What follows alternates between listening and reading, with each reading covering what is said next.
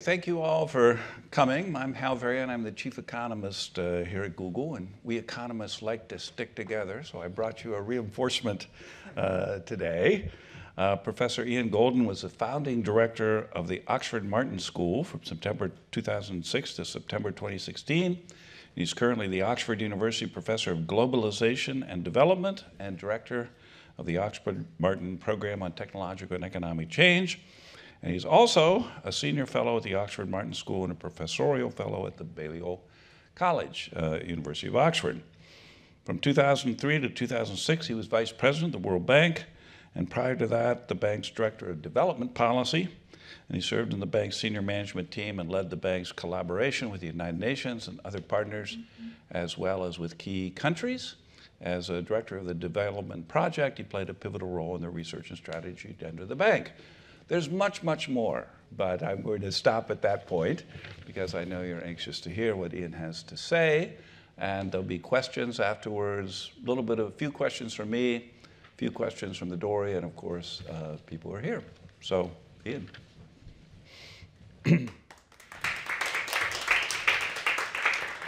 Thank you very much. It's a huge pleasure to be at Google and to be able to talk about my new book, Age of Discovery, in the context of the tumultuous changes in the world and try and make sense of this incredible time that we live in. It's a time, if we can have the first video running, it's a time of magic in many respects, and just spending the last couple of hours here and getting a sense of some of the things, and I'm sure there's many, many others that I'm not aware of that are happening here, one can't but feel that one is in a period of discovery. An age of discovery which is unprecedented in human history, which will lead to changes for the better for many and many people around the world. The way I think about this period is not as the Fourth Industrial Revolution, which I think diminishes in an extent the way in which this is transforming the world and the pace and scale of what's happening. I think about it more as a Renaissance moment, because that was a tumultuous moment. That was a period that took Europe from being one of the most backward places in the world in 1450 to by far the most advanced place within an 80-year period. A period that changed everything in Europe permanently and then around the world, and that was associated with the most extraordinary advances in science, in arts, in perspective that the world had ever known. It was driven, like our revolution, by an information revolution. Then it was the Gutenberg press. Before that, a very small number of people, a very small share of the European population could read or write. Books were extremely expensive, handwritten manuscripts, and it was really the clergy, the Catholic Church, that had a monopoly of knowledge. They told people what to think, how to think, and of course in that environment it was impossible to really do science. What this revolution did was allowed an exponential growth in information flows, rather similar to what we've seen in the last 20 years. Over 25 million books were printed in a 50-year period, billions of political pamphlets, advertisements, short treatises, and so on. And we celebrate today, 500 years later, the outcome of that information revolution. Of course, the fundamental transformation of art, of Botticelli's, Michelangelo's, Da Vinci's, that changed perspective in remarkable ways and symbolized people from being objects whose fate was ordained to creators of their own fate. And that was the dramatic change that happened in the way that philosophy and art was understood. But it was also a time, of course, of scientific invention and revolution, Copernicus discovering that we went around the sun, not being the center of the universe. Fundamental challenges to what the church and authority had said, and of course, compass and other designs which allowed the voyages of discovery, including the discovery of the Americas and total circumnavigation, changing commerce and creating globalization 1.0, disintermediating in very rapid ways the old flows. The places like Venice, which had been at the center of them, finding their prices dropped by 50% over a 2 to 3 year period, as the new ways of getting to the east were discovered. Our time is associated with political and technical transformation, which is much more global, much more rapid, but is having, I think, an echo of that effect. The Berlin Wall for me symbolizes this coming down of barriers, physical barriers, political and ideological barriers. And we moved to a world which was very fragmented in the 80s to a world now which is hyper-integrated. And this hyper-integration brings very many different possibilities and is already, I believe, an engine of change which is more rapid than at any period in history. And that's why today is the slowest day we'll know for the rest of our lives. The innovation machine has been put on a higher level than it ever has been in history. I was living in Paris when this wall came down. I'm a South African. I didn't think I would ever be able to go to South Africa again in my lifetime. I was involved in the anti-apartheid struggle. And I was working at the OECD in Paris, and I thought it was an amazing thing, but I didn't imagine for a minute that it would transform my own life. Of course, what we know is that 2 months later, as a result of that process, Nelson Mandela was released from prison. He came to Paris. He asked me to be his economic advisor, to go back to South Africa and run the state bank, which I did. And recognize in that process, in retrospect, that things that seem totally unconnected to our lives in this new hyper-integrated world will touch them in intimate new ways. And that's going to happen at a global sphere to all of us. And so what globalization, by which I mean integration, flows across national borders of goods, services, products, but most significantly of ideas, means that we move into a different period in history. And this has been accelerated greatly by the parallel development, of course, of the web at the same time as the Berlin Wall came down. And scientific discovery, exemplified in the Hubble spacecraft, which was the beginning of a new era in the same way as the Renaissance was. We now, 27 years later, in a world of a total integration, a new nervous system of the world, where we can experience and empathize and see things at the other end of the world in real time, whether it's a birthday party celebration or whether it's understanding the impact of a climate event or war. In this extraordinary exponential growth, we've lost our innocence. We know what is happening everywhere in dramatic new ways. And so it's no accident that we become aware of climate change. We become aware of things that were simply unknown in their depth and scale before. And with that comes new responsibilities, new potential to unlock some of the greatest challenges humanity's ever faced, but also new potential to destabilize. We've become a complex dynamic system as a global community. And that means that attribution, cause and effect, understanding what is going to shape our future is more difficult than at any moment in history because of the number of actors and participants and the speed of evolution. Prediction is more difficult than ever before. Part of the excitement, of course, is how rapidly these technologies have spread, and that's again very different to all previous revolutions of technology and very different to the Renaissance as well. So we move from a world of only about 200 million people sharing the same data and information in the 80s to a world today of around 6 billion people sharing information and data. We move from a world where there were only 2 billion people literate in the late 80s to a world of 6.5 billion literate people today. And if you believe in that literacy and education capability as a driver of change, there are 4.5 billion more drivers of change over this very short period of time. I believe in the random distribution of exceptional talent. Call it genius if you want.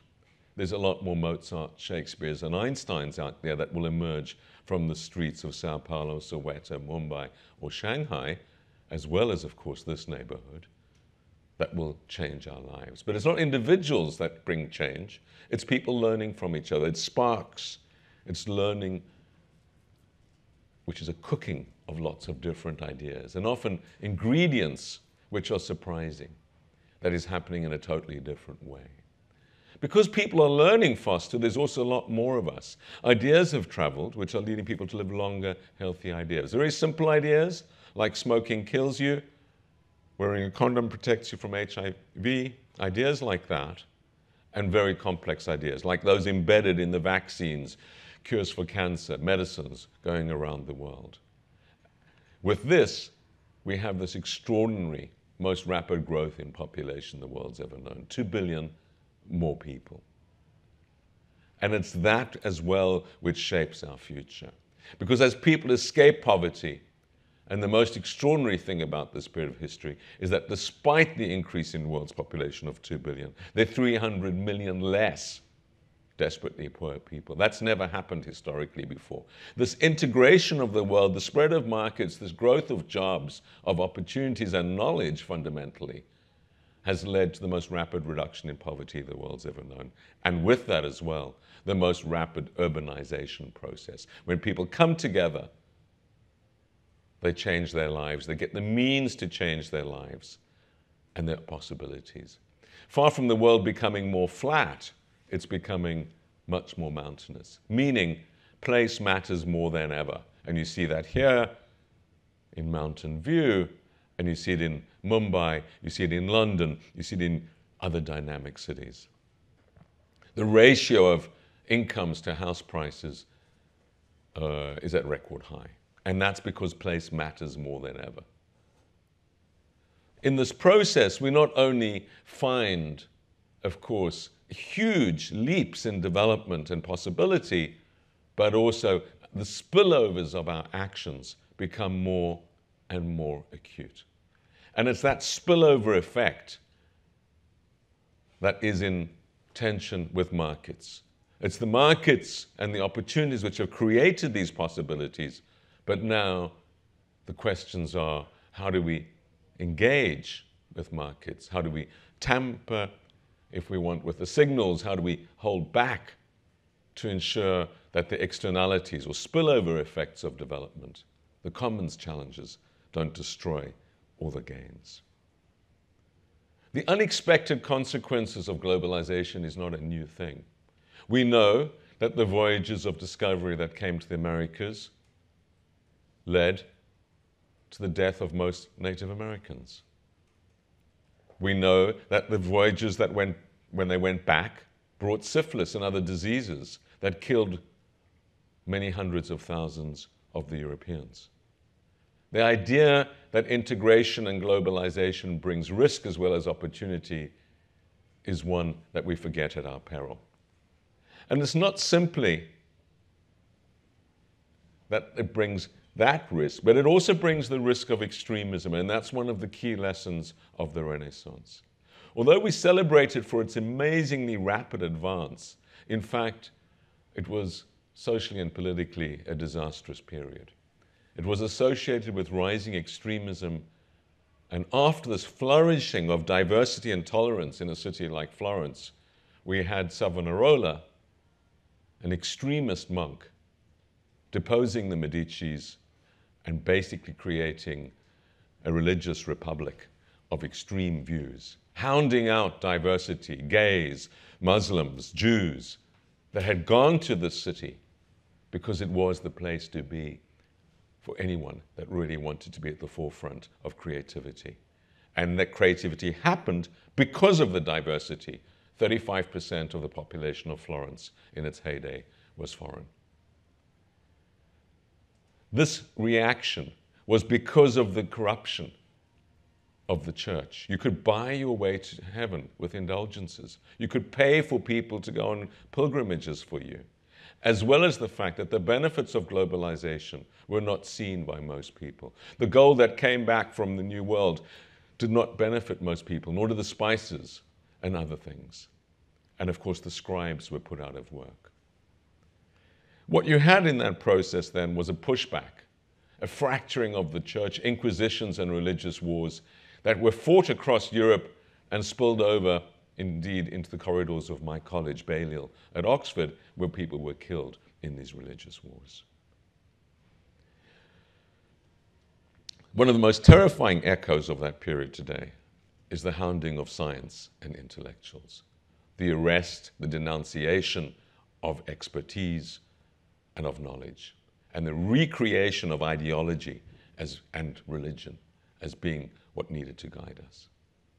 Now, fast forward, we see the similar risks emerging from globalization 2.0, our time. The interconnectedness does not only connect good things and the most extraordinary opportunities, but also new risks. The swine flu that starts in Mexico City is in 160 countries in 30 days. And the emerging infections group in the Oxford Martin School, which I founded. It's a group of 350 faculty from across the whole university, medicine, sciences, social sciences, humanities, coming out of their disciplines to work on interdisciplinary problem solving. So our group working on emerging infections finds the swine flu spread exactly replicates airline traffic. The super spreaders of the goods of globalization are also the super spreaders of the bads, in this case, airport hubs. Another key lesson of that Renaissance period, which has a much amplified echo today, is the role of individuals. And it was Savonarola using the printing press to spread ideas which challenged authority, small groups of individuals. And that's what we've seen today. One area where this has been exemplified, as always, finance is at the frontiers of globalization, is in the banking system. Barings and Bank was established in 1762. It had existed for over 240 years, withstanding the most extraordinary technological, economic and political transformations in the world, when one day the management woke up and discovered that a kid using new technology had bankrupted them, Nick Leeson. This potential that the new technologies and this interconnectedness gives to new asymmetries, where small groups or single individuals can bring down very, very complex systems. The one I worry most about is biopathogens. For exponentially declining prices, people can build measles, smallpox, etc., put it in a drone and fly it down our streets. This potential to cause mass havoc is one that is spreading in many areas, not least in the cybersphere, which, of course, as the nervous system of our new world, is absolutely integral. But it's also being used by extremist forces as it was in the Renaissance. ISIS has become the largest recruiter of foreign fighters since the Spanish Civil War using social media.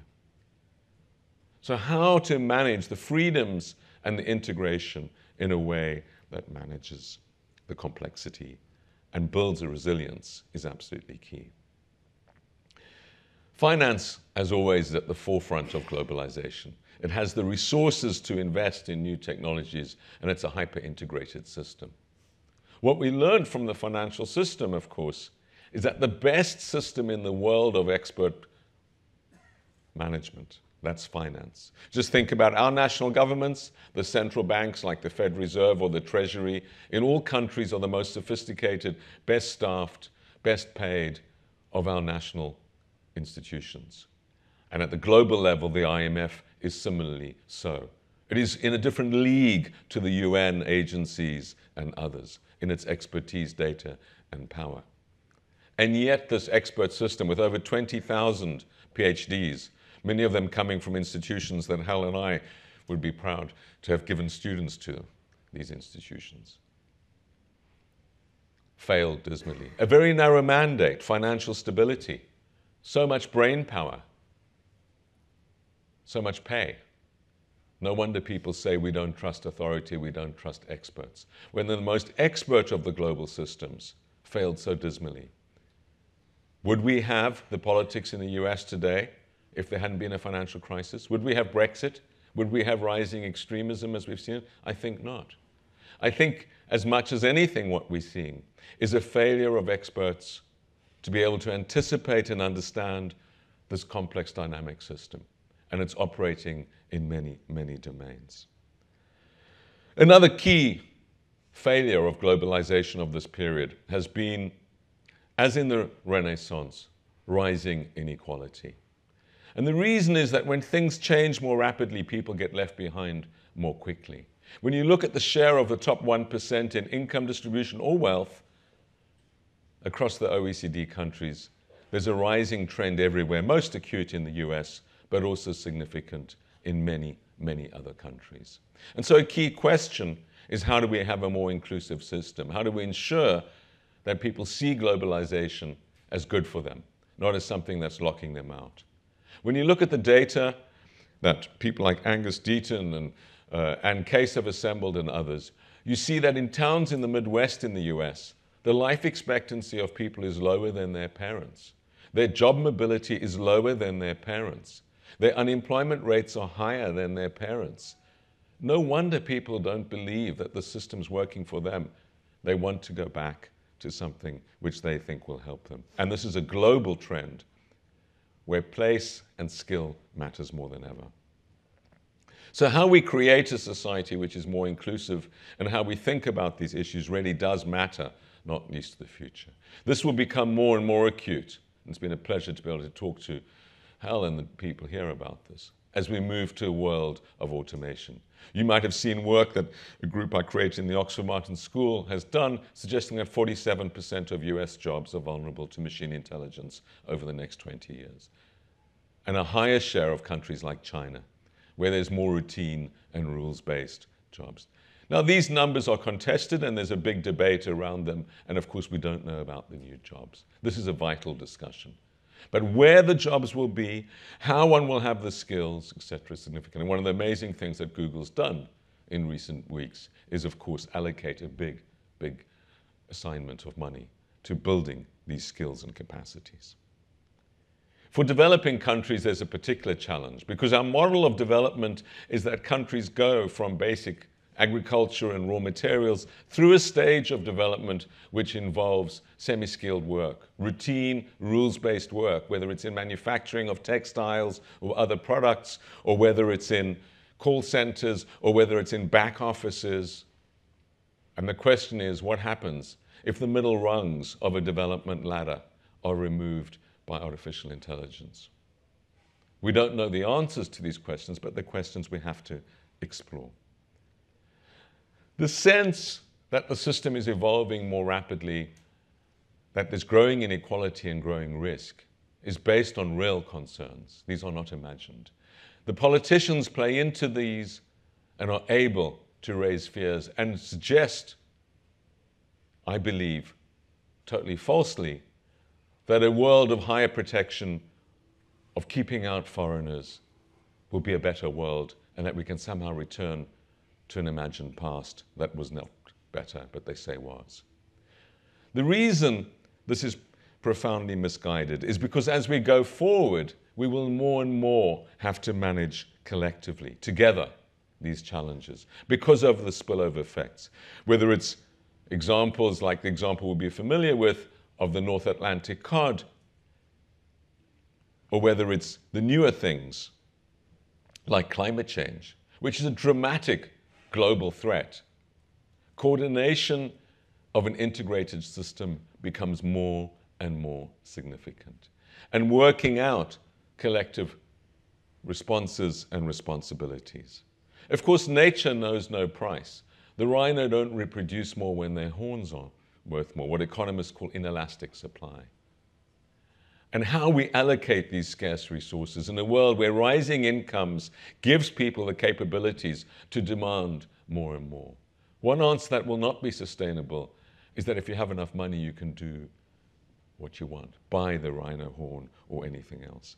Of course, we also know that ecological systems have natural thresholds. It's fine if 200 million people in the world take antibiotics, but if 2 billion people take them, none of them are likely to be effective. And so how one manages in a world where there are increasing spillovers, where our decisions, whatever they are, affect others and others' decisions affect us, because we connected, because we've escaped poverty, becomes more and more significant.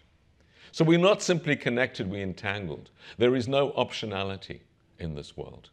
There's no wall high enough that will keep out climate change, that will keep out a pandemic, but what it will keep out is the cooperative ability to manage, and of course the technologies and the people that will help us manage. And so how we go forward with this is going to be crucial. I'm optimistic because we're moving into a world where we can draw on the global talent pool. And this is different to anything in history. The Renaissance and the revolutions in science and technology of the past were largely driven by white males out of a very small number of countries. We're now in a world where we can draw on the total capacity of the human species. And that is a greatest source of optimism. If you believe, as I do, in the power that this unlocks, and that's why innovation is accelerating and problem solving. Change making is accelerating. But it's a battle of ideas. It's a battle of ideas which needs to engage scientists, technologists, and all those that believe in progress. The Oxford Martin Stem Cell Group is amongst many, many in the world who are doing amazing things that give me optimism. This is the lab technician's skin turned into a heart cell. And there are frontiers of genetics and others that can lead us all to believe that we can live longer, healthier, and better lives. There's also massive disruption happening in politics. Not only extremism is growing, the capacity of people to recreate, as Macron did, from absolutely nothing, with no political party at all, a different alternative view, is a sign of how easy it's becoming to change and to be a change maker. One doesn't need the old authorities as one didn't when the printing press was developed to create a revolution in ideas. And what we've also seen is encouraging signals that science does matter and get listened to, not least in the climate agreements. And of course, we need to redouble our efforts to make sure that they're implemented. Causes for optimism abound. There's no problem that one cannot imagine a solution for. The question is whether we as change makers, whether as we as developers of new capability are able to amplify the goods and dampen the bads, to ensure that as we go forward on this extraordinary planet, this will not be, as Lord Martin Rees has suggested, possibly our final century, but it'll be the century that we celebrate as we celebrate the Renaissance in 500 years' time. Thank you.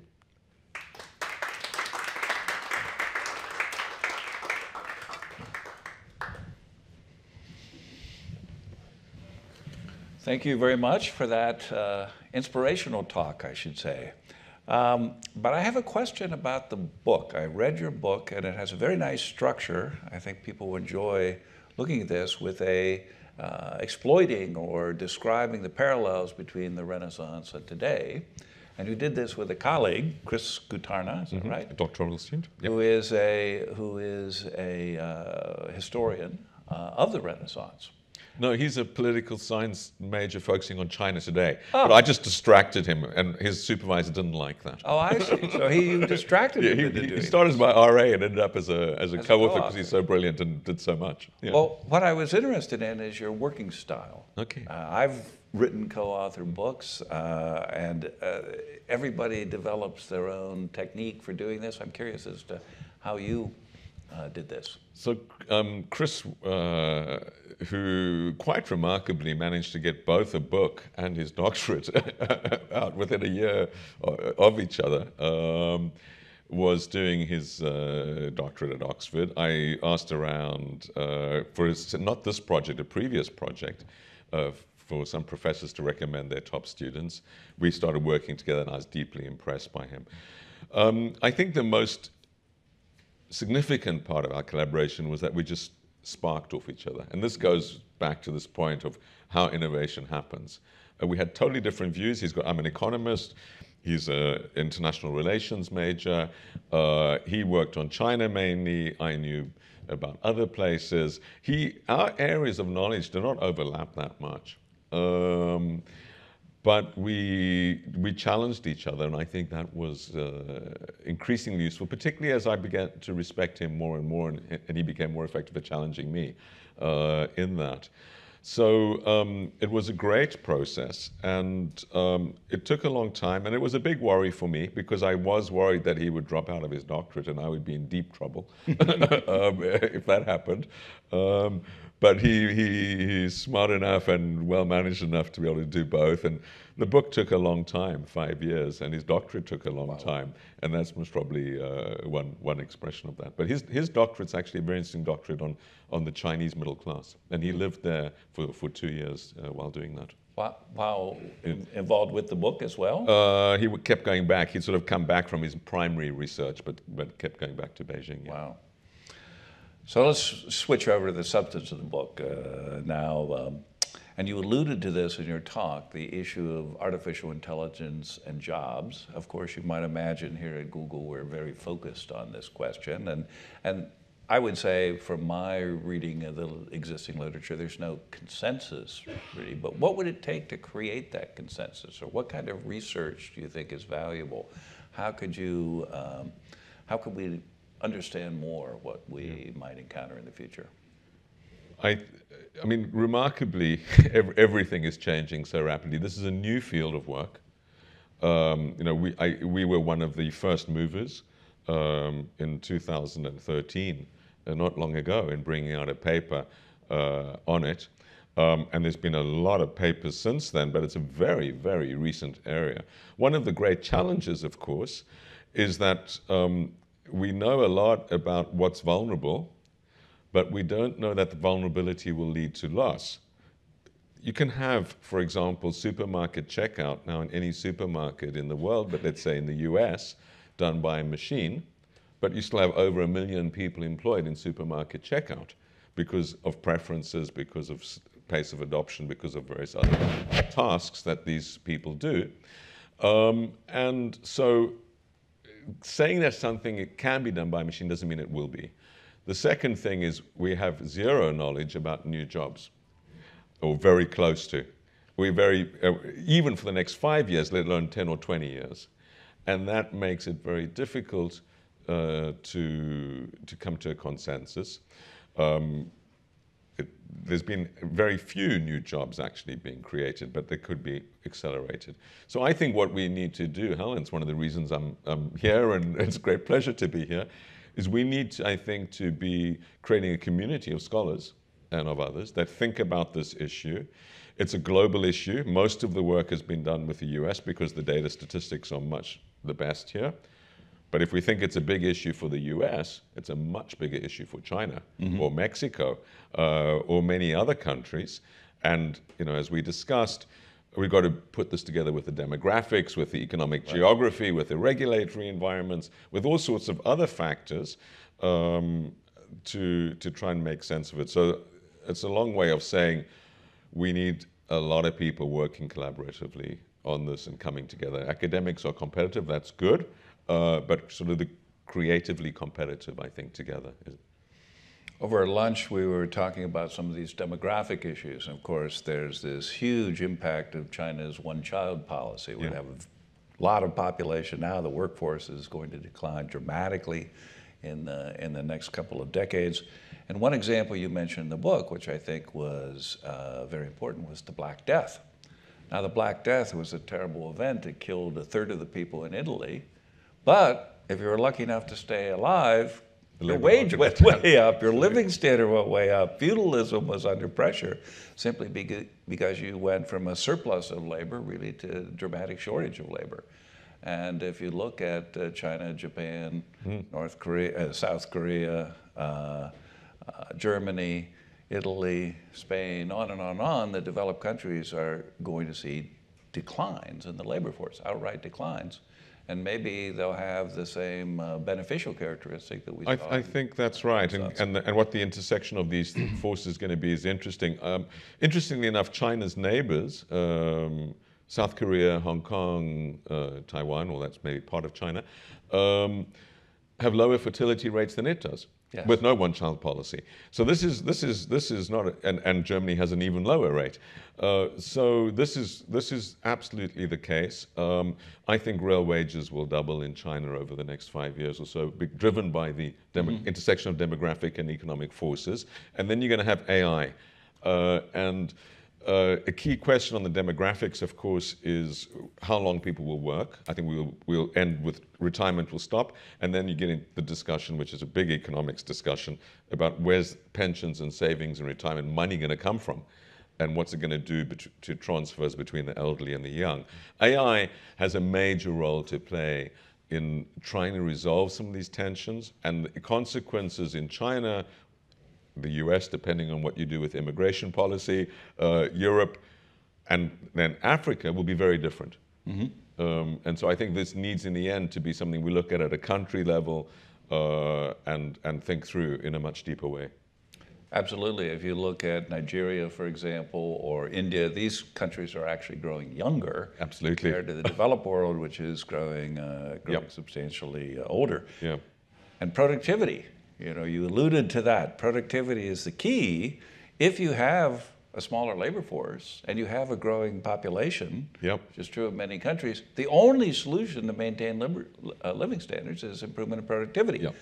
But then we come to the productivity puzzle. Even though we think we're producing all sorts of great technology and wonderful gadgets and services, the economic statistics disagree. It really. What's the problem? Well, I put him into the spot. I wish here. I knew the answer. Maybe I'd get a Nobel Prize if I did. It's one of the toughest economic questions, and you know, Bob Goldin has posed this, and many others, saying that basically we don't see. We argue, I think you feel as well, I certainly feel, that innovation is accelerating, and yet productivity is stagnating. What's going on here? So this is a major question. I think there's a whole series of reasons for this. One is measurement. My iPhone has destroyed the camera industry, the music industry, the GPS industry, and a whole lot of other manufacturing industries. I feel better off for it. But the camera manufacturers, the film manufacturers, the GPS manufacturers are losing output. So we get negative statistics out of something like that. So one is measurement, which is very, very imperfect and doesn't cope with the digital economy at all. A second issue is innovation being concentrated in just a small part of the economy? So where we think innovation is great in genetics and AI and everything else, most of the country is actually dying. When things change more rapidly, you have to renew your stock of infrastructure, of plant, of everything more rapidly. And if you don't, it's increasingly worthless. And I think that's happening in a bigger and bigger share of businesses. So actually, they are becoming less productive more rapidly because the pace of change is so rapid. Another issue is inequality. Another issue is aging and demographics, because these productivity numbers are aggregates for the whole economy. And this goes back to the point I made about the Midwest. They're big parts of the country that are not the dynamic cities where things are really moving. And I think what we need is a much more nuanced understanding. And then you get into the question of, all right, how do you spread the benefits of productivity more broadly? And just to add to your list, there are two other features, which is the role of intangibles, software, and design, where all of the software for the mobile phone and for, in fact, all the way, so it's made here in California. The hardware, for the most part, is made abroad, and splitting those two pieces out with respect to productivity is very, very tricky. I think we have views on this. The BLS does their best, but it's still a problem. And the related problem is, of course, services. 80% of the GDP in the U.S. is services. Very, very hard to measure quality improvements or productivity improvements in that area. One proposal, I guess, to deal with this changing world and the potential of having unemployed labor. I say potential because I don't think either of us believes that that's a likely outcome. But one proposal has been a universal basic income. That's become popular in Silicon Valley circles. What's your view on the UBI? Well, I do think there will be people, by the way, unemployed because of the pace of change. I think there really are. Sure. And to me, this is about economic geography. It's about people being locked out of the dynamic cities. You have very low unemployment in some places and very high unemployment in other places, but you can't get from where those people can't move to where the jobs are, and that's a big issue. I think UBI is not a good idea. I have four main objections to it. The first is that unless it's at a level which is so high that it becomes fiscally irresponsible, in other words, it blows the budget of the government, and particularly in austerity times like now, that's difficult to imagine, it leads to rising poverty and inequality. And the OECD has done great work on this. And the simple reason is that you remove targeted transfers, child benefit, housing benefit, unemployment benefit, disability benefit, etc., and you substitute for that a cash transfer or a mass transfer that everyone in the country is getting. It's called universal because even the billionaires get it. And the numbers just don't add up. The poor people and the people that need transfers most do worse off, and the OECD's shown this. The second reason I don't like it is because all the evidence I've seen is that when people are paid to stay home, they become very depressed, they become opioid addicts, they become alcoholics, they become socially dysfunctional, and that we do not want a society where basically we're paying a significant part of our society to stay at home. Because people get status, network, income, and many other things out of work, which is vital for their own sense of self-worth and community. The third reason I don't like it is because I think it postpones a much more fundamental conversation about the future of work, which is the value we give to social work, to creative work, to caring, to volunteerism, to mentoring, and all of that. And the fourth reason I don't like it is because I think the people that are advocating it are basically trying to postpone a deeper debate. It's the way of sort of ticking a box in their consciousnesses and their political agenda and saying, don't worry about all these issues, we'll look after you. And I think that's both paternalistic and counterproductive, because we need something else for our societies. We need a deeper debate about, and it goes back to the measurement question, about well-being, about status, about inclusive globalization, etc. It's not affordable in the US. It's even less affordable in a developing country like China or Mexico or South Africa.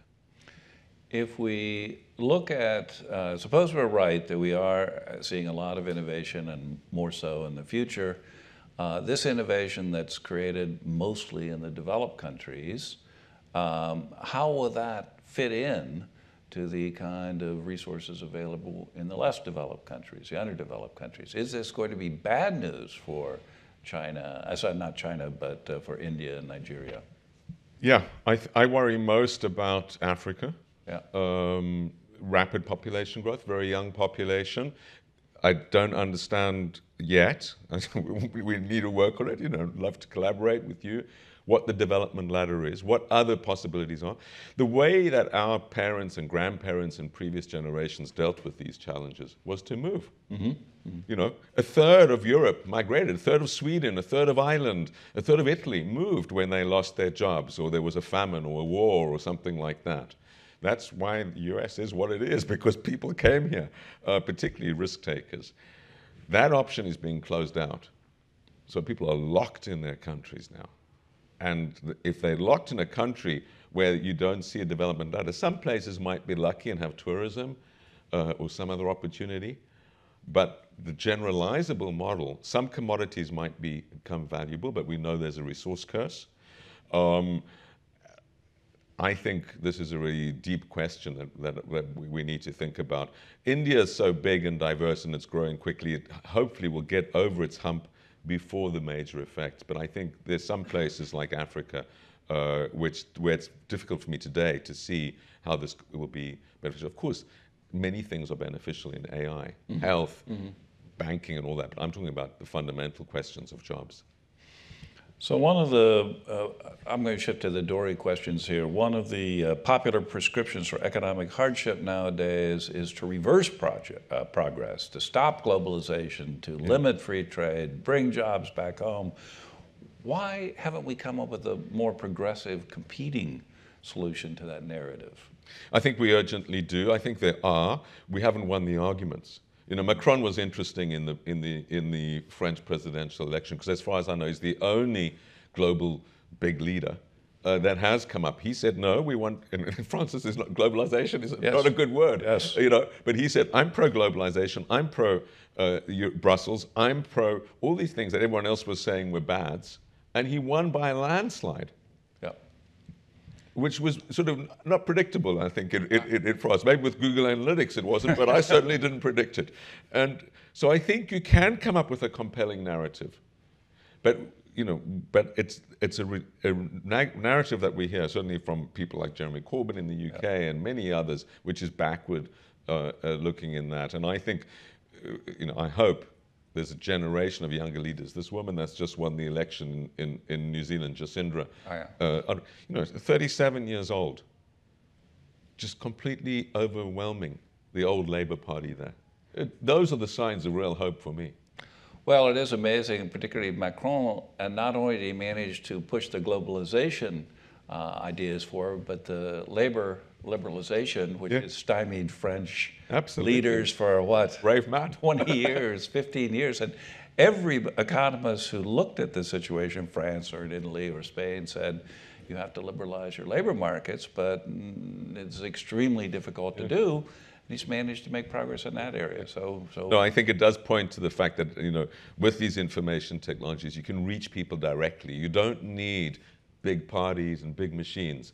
It's different, I think, in the US because of the congressional and Senate system, you need the machine. And in the UK, we have constituency politics. The great thing going in France is proportional representation, which allows a much more direct relationship between a candidate and people. Yeah, the difficulty in the U.S.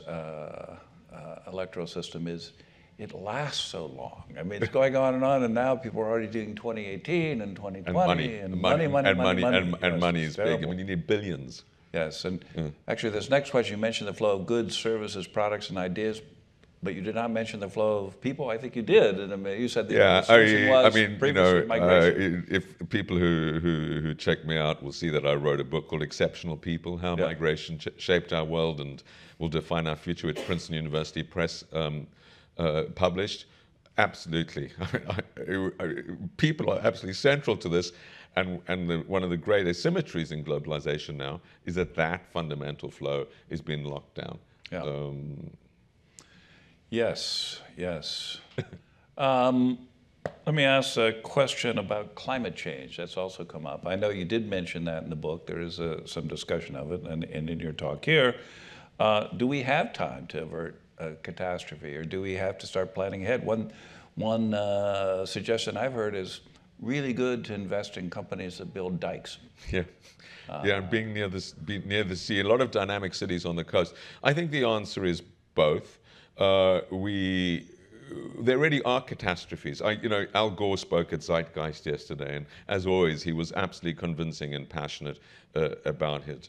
And he linked the Houston hurricane and a lot of recent events, what's been happening not far from here in Northern California. The evidence is mounting that these things are already the result of climate change and just the heat that I experience in Palo Alto today. Every day you have a new record. So it's happening. It dramatically impacts, particularly on poor people. Being in Phoenix yesterday at Zeitgeist, that's sort of a desert, But if you're wealthy enough, you pump water from far enough, you turn the aircon enough, you can live in the desert. Right. But for most people on the planet, that is not an option.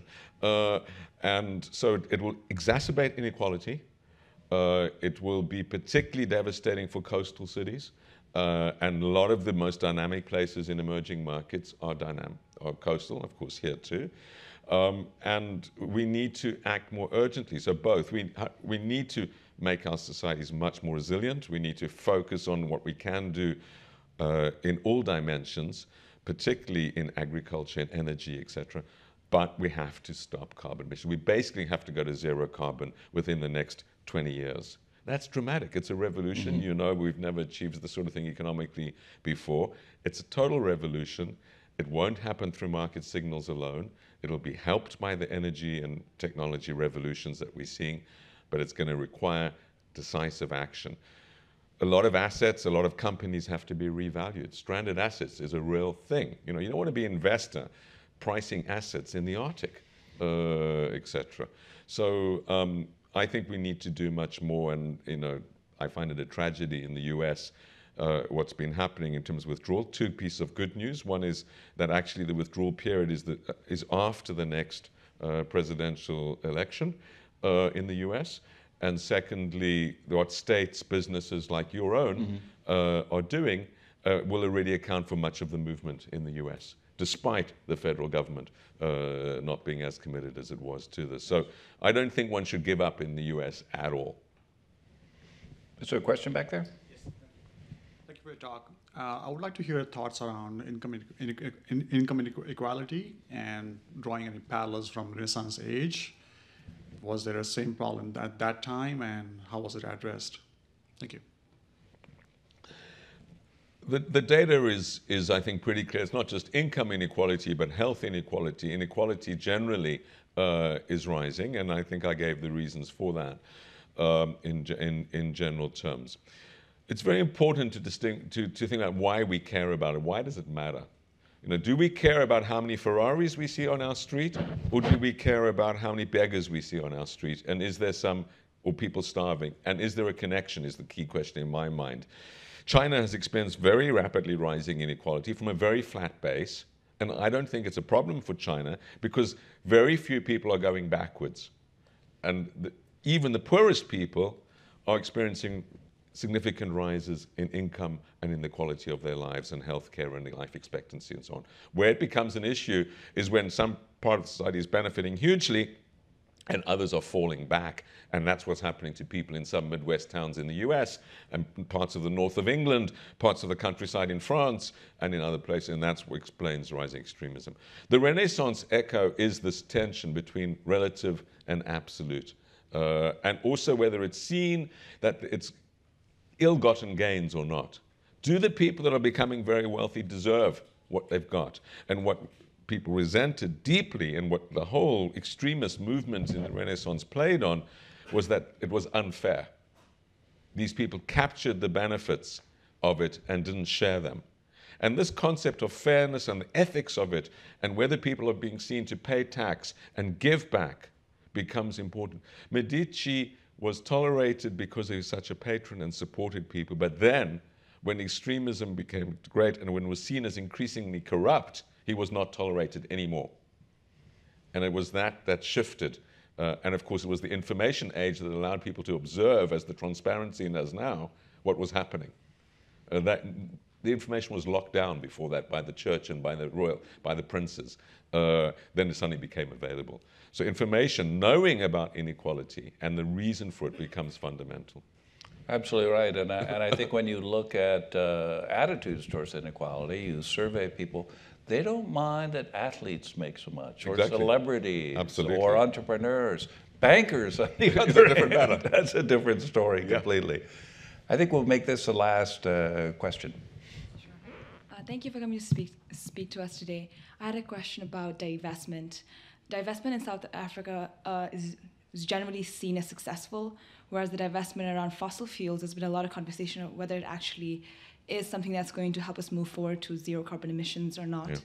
And here at Google, there has been talk about whether we should be moving forward and divesting from fossil fuels within the things that we invest in. How do you see this parallel with divestment in South Africa in comparison to divestment in fossil fuels? Yeah, very good question. I was absolutely committed to disinvestment from South Africa. I thought it was a good thing, and I think that, together with sanctions and many other things, did accelerate the transformation of South Africa. I have no doubt in my mind that it made the transition better and quicker because of that. I also believe that there should be very carefully thought through divestment from fossil fuels. There should be an understanding that investors are taking risk when they invest in stranded assets. So it's an investment decision, particularly for pension funds and long-term investors, about whether these assets are really what they think they are. But it's a broader one. It's about political signaling. So I don't believe, for example, my own personal view is that there's some oil majors who are the biggest investors in renewable energy in the world. I think we should not be discouraging them from that. We should be in the shareholder meetings, encouraging them to make a more rapid transformation, but we should be in there. On the other hand, there are people who are mainly doing things and are not transforming, and we should be discouraging them. So in a way, it's about how you incentivize people to do the right thing, and absolutely penalize those that are not doing enough of the right thing. So it's a gradation. And of course, that's difficult politically. It's difficult to campaign and say, don't invest in this company, invest in that one, but that's what we should be. We should also understand that this is global and consumers have increasing powers. You don't want to simply divest from a democratically accountable company to have that asset mined or produced by a company run out of Russia or some other country. Just buy the assets cheaply and do the same thing. So consumers need to talk through that. We should be targeting through divestment also the companies that are not making the transformation, for example, to electric vehicles, who are lying about the content of their products. And also thinking deeply about some of the things which are very difficult, like steel and cement, which have a very, very high carbon footprint. So cradle to grave analysis, and this is where data analytics and a company like Google can help so much. These things really matter. Consumer awareness and then action around it. But I'm very proud that Oxford's divested. It was a hard discussion in Oxford. I'm also absolutely convinced that we will not lose any returns as a result of it, just like people used to make the argument around tobacco, etc. I've looked at the data deeply. I'm on the investment committee of my college and other investment committees, and there's no premium that you have to pay by doing the right thing. And so we need to do the right thing. Okay. Well, on that note, thank you again for coming. Thank you, Karen.